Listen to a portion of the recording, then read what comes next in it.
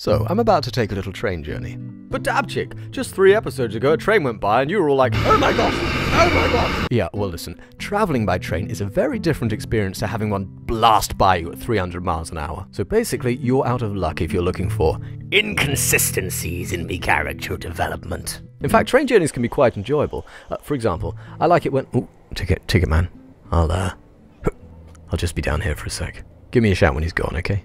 Okay, so, I like it when the movement of the train makes those cable thingies, like, dance around each other. You know, they look kind of like bars of music, don't they? And when there are birds on them, you can kind of, like, imagine that they are, like, the musical notes. It's pretty fun. I like it when you see someone's reflection in the window and you can pretend they're like a ghost, because they're all see-through and, holy crap, did he just disappear? Gosh, maybe he was a ghost. Now this is cool as well, look, see, the frame rate of the camera is making the wooden part of the track look like it's going really slow. You see? That's wild, isn't it? See, everything else looks normal, but when you just focus on... Oh my god! Oh my gosh! Oh god! Oh my goodness. Okay. Okay, just give me a... Oh god, how long have you been wearing that shirt?